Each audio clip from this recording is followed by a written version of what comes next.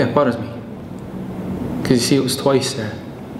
I mean, once at Ames with Daniels, and then again at Arthur's. In that cheap, crummy fucking pool room. I mean, why did I do that there? Why did I have to do it?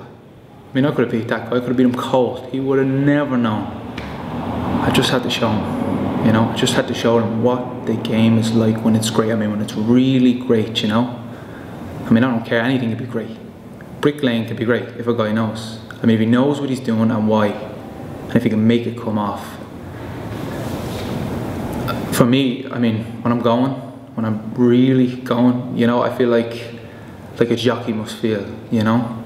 And he's got all that speed, all that power underneath him. And he's coming into the stretch, the pressure's on him, and he knows. He just feels when to let it go and how much. Because he's got everything working for him. Timing, touch.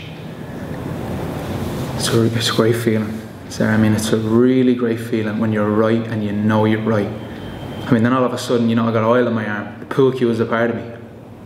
Pool cue's got nerves in it. It's a piece of wood, it has nerves in it.